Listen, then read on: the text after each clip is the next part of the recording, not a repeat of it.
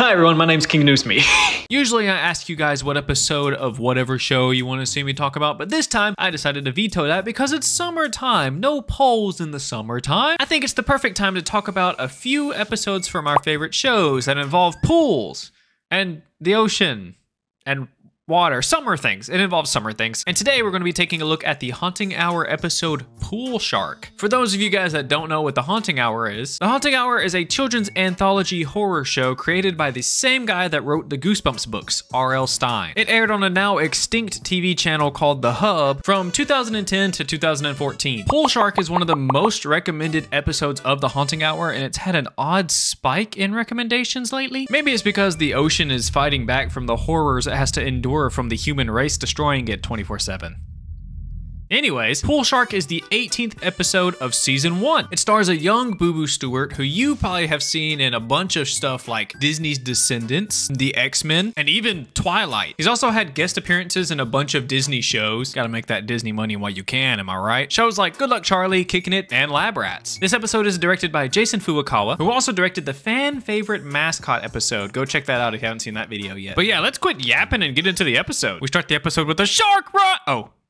It's a toy. It starts at an indoor pool and these kids are playing with this toy shark and they accidentally throw it at our main character, Kai. Kai picks up the toy and then we immediately get to see a not so cryptic, but cryptic backstory. When Kai was little, it looks like he was attacked by a shark, or at least almost attacked, but we don't get to see that because we get interrupted by, "Hey, that's my shark." Okay, first off, what's the magic word? Then maybe you can get your shark back. We also learn in the scene that Kai works here as a lifeguard and his dad is his boss. And while he's busy guarding life, he notices a girl that might need some help. So he tries to help her out, but the dude says 10 words, maybe less. But this is when we meet Alexa. She's played by Mackenzie Porter and is also in an episode called Stage Fright and something called The Purging Anarchy. I tried looking this up, but of course when I look it up, I get The Purge Anarchy, and she wasn't in that movie. So I have literally no clue what this is. It might be an internet mystery or something, or maybe I'm just stupid and bad at researching, or it's an error on the fan wiki that maybe somebody should take a look at. Anyways, Alexa is looking for a guy named Cameron and he's coming to help train her to swim. And based on Kai's reaction, I don't think he likes the guy. Right then, Cameron shows up and immediately berates Alexa because he wanted to meet out in front of the rec center, not inside of it. I'm sorry, I thought we said to meet at the rec center, so Wouldn't it be common sense to wait where you could see the entrance? Yeah, this guy's a piece of shit. Cameron belittles Alexa and he tells her that when you're training with me, everything you do is important, inside and out of the water. And he does this in front of Kai, which royally pisses him off. What a what? That's right, Kai, kick his ass! Sadly, Kai is a good guy and decides to just let it go. But Cameron just keeps digging his own grave. And that's another thing. If you want to be a champion, you gotta hang with champions. This guy might take Willie's spot in the most hated person in the Haunting Hour. This guy sucks. But he's not done. He then puts Kai on full blast. I'm not even gonna tell you what he says. I'm just gonna show you what he says about him. This dude, he's from Hawaii, right? He doesn't know how to swim. Isn't that right, Kai? You're afraid of the water, right? God, I hate him! Of course, Kai knows how to swim. I don't think you're allowed to be a lifeguard if you don't know how to swim. So the Michael Phelps wannabe dares him to jump in the pool. So Kai rips his shirt off. He's kind of ripped to be a 15-year-old. He walks up to the water and he's too scared to jump in. I don't need to prove anything to you. Later, we see a little bit of Alexa and Camera's training, and of course, he talks to her with no respect at all. He calls her his project, and he's only training her to make himself look good. Luckily, he grants her a break from swimming. Come on, we'll stop by the snack bar. I'll let you buy me a smoothie. He's broke too? Ah, he is the worst. That night, Kai decides to stay over a little bit and try to overcome his fear of the water. And as he stands there ready to jump in, he once again gets the flashbacks of the shark attack. But he's older now and stronger. So 1 foot at a time, he slowly gets into the water. Let's go, baby, my boy did it. Now that he's finally overcome his fear, he dives down into the water and there's a shark in there? How? How? Obviously, a panicked Kai swims and gets out of the pool, and the next day he tries to explain it to his cousin Michael. He tells Michael what he saw, and Michael surprisingly believes him. That's a first in this show. Michael says that it's Nanaue, an old Hawaiian legend. The legend goes that the Shark King fell in love with a strong, beautiful, and graceful woman. The shark god didn't want to scare her, so he transformed himself into a man. And slowly, the two fell in love and had a child. That child is Nanaue. And on land, Nanaue is just a regular boy. But in the water, he's a shark. And on the roof, you're a roofer. Yeah, you got us there. For the most part, the story told the legend correctly. The only difference I could find online is Nanaue in his human form had the mouth of a shark on his back. I don't know if it was like a literal shark mouth like on his back or just a tattoo. I'd imagine it was just a tattoo, but you never know with these legends. Let me know if you know in the comments below. Also, King Shark from the DC comics, his real name is Nanaue. I just think that's cool. Kai's dad doesn't like that his cousin Michael was telling Kai these Hawaiian legends, but of course Michael disagrees with him. He thinks that Kai should know these things because they're the stories of his people, his culture, the stories of where he came from. They're your stories. And mine, Kai's too. They're the stories of our people. That night, Kai wakes up in a panic from a nightmare, and he finds that his room is completely flooded, and he has a visitor. Of course, that was the nightmare. Of course, his house wouldn't be flooded. Like, why would they build their house in the middle of the ocean? But because he had that weird dream, he actually wakes up and... What? Okay, what's going on right now? He falls into the water and comes face to face with a shark. What else would he become face to face with? Luckily, that was also a dream. They really hit us with the double inception there. The next day, Kai goes to work, and before anybody gets in the pool, he spots the shark fin peeking out one more time. He tries to warn a swim instructor that's about to teach a class that there is a shark in the pool, but of course, she doesn't believe him. I mean, realistically, who would believe a guy that there's a shark in a pool? While he's trying to show the instructor the shark, Cameron strangely comes out of the pool, like he's been in there for a long time. Of course, Cameron has to come over, and then he starts making fun of Kai about the whole shark thing. But I have an issue with the way he says this. What a weirdo you are. What a weirdo you are. What? Speak normally. What are we, in English class? Get out of here. And as Cameron is bullying Kai, Kai finally realizes that the shark in the pool is, in fact, Nanaue. Nanaue. What a freak you are. Again, with the proper grammar. Get out of here, nerd. What a freak you are. While everyone swims in the pool, Kai tries to keep a close eye on everybody. That's when he hears... The little girls that are swimming in the pool start to scream as something swims through their legs. And then finally... Oh, it was just Cameron. Or, oh, it was Cameron. Later that day, Alexa and Cameron are taking a break, and of course Cameron's just sitting there going on and on about how great he is at swimming and tries to get her to feel his rib cage. It's almost like he has gills there or something. Because he's a great swimmer, of course. It's not like he'll have actual gills there like he's a shark or something. Thankfully, Cameron has to go somewhere. But before he leaves, he has to pick on Kai a little bit.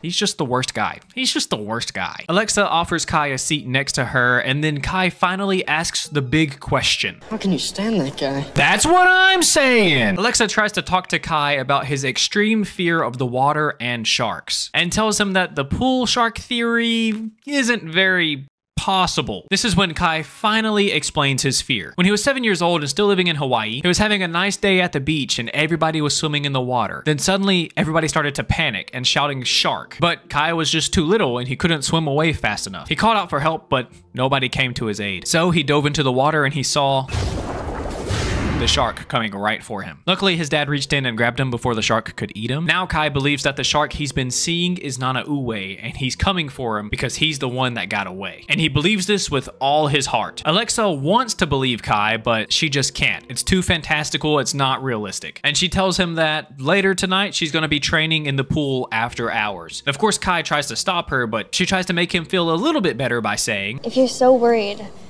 then maybe you can slay the monster before it devours me. Yeah, I don't think that worked. Back at home, Kai makes a makeshift spear out of a knife and a broom pole so he can slay Nanaue before it gets him. And all is going well until... What do you plan to do with that? His dad catches him. And I don't blame his dad for being concerned. If I walked in on my son making a makeshift spear out of a butcher knife and a broomstick, I would probably be a little worried. The dad strangely doesn't ask too many questions and lets Kai go to the pool with his makeshift spear. So Kai takes his spear to the pool and waits patiently for Nanaue to appear. And it doesn't take long either. Kai decides it's a smart idea to get into the water to get a little bit closer to the shark, which was a big mistake. The shark instantly targets Kai and...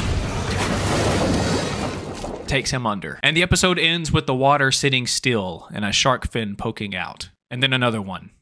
Wait, we still have 5 minutes. The episode didn't end right there. The sharks circle each other and then slowly swim to the edge of the pool to reveal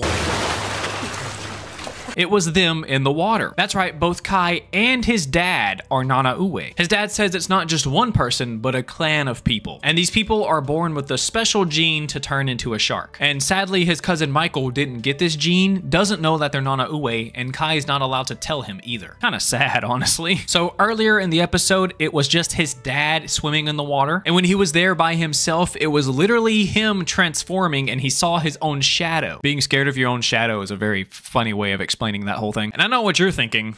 Why didn't he tell Kai before? He didn't want to tell Kai because he didn't know if Kai had the gene. They kind of have to confirm before they tell him. Yeah, so dragging your son into the water as a shark is the best way to find out if he's also a shark. What if he wasn't? Would you have just ate him? Is that what would happen? They also have to control their urge to eat humans because, you know, humans are sharks' main food source. What? It'd make more sense if Kai was like eating sushi all the time or something like raw fish. Anyways, we get a little bit more lore about Kai's life. His mom is absent from this episode because she passed away before they moved to Minnesota. And his dad says, Only a special woman can love the Nanaue. They spread her ashes in the waters of Hawaii, and whenever they go back and swim in the ocean there, they can feel her spirit all around them. Kind of sweet, honestly. This is when Alexa comes in for her nightly training. And Kai's dad is a fucking homie, by the way. He just gives Kai a smirk, smacks him on the arm, gets up, and leaves.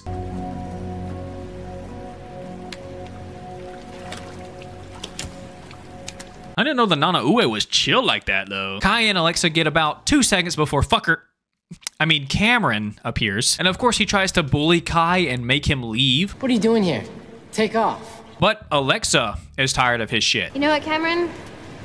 Maybe you should take off. Oh shit, she got his ass. This shatters Cameron's fragile ego, and he literally says he was only training her to have fun with her. Listen. You're never gonna make it as a swimmer. You know, I just thought I might have some fun with you.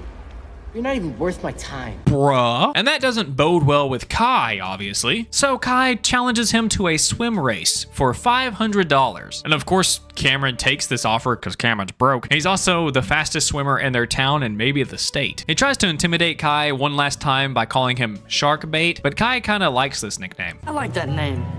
Shark Bait. For somebody. Wait, was that a threat? Kai lets Cameron have a small head start, then he jumps in right after him, and I think you know what happens next.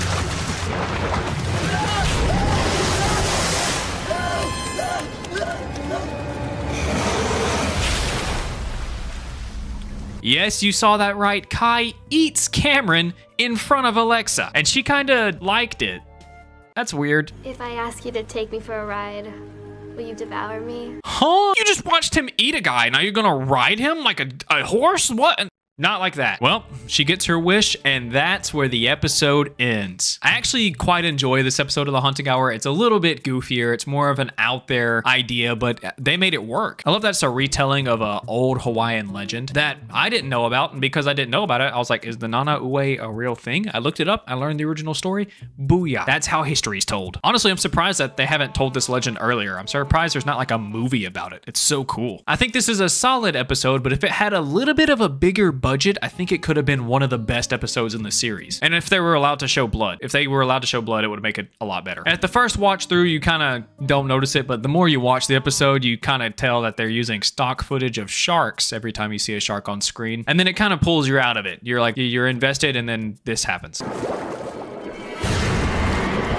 I mean, I guess it looks fine, but sometimes it's a little too obvious that they use stock footage. Also, do you guys think that Kai's dad maybe gave him the fear of sharks? Because when he was a kid, he dove down into the water, saw a shark face to face, and then his dad pulled him out. So maybe his dad was the shark and just was transformed and thought nobody would see him? I don't know. It's just a theory. Just maybe his dad gave him the fear, trying to see if his son would transform then and there, maybe. Let me know what you think about that in the comments below. Also, let me know what you think about the episode in the comments below. I have a Patreon. The $5 members get episodes a day early, plus some bonus content and maybe some pictures of my cats and your name right here.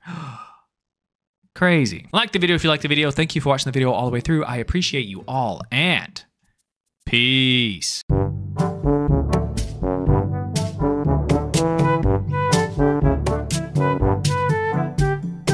just want you guys to know I bought a whole thing to go do it in my community pool, and then I got too nervous. Didn't want to do it in public.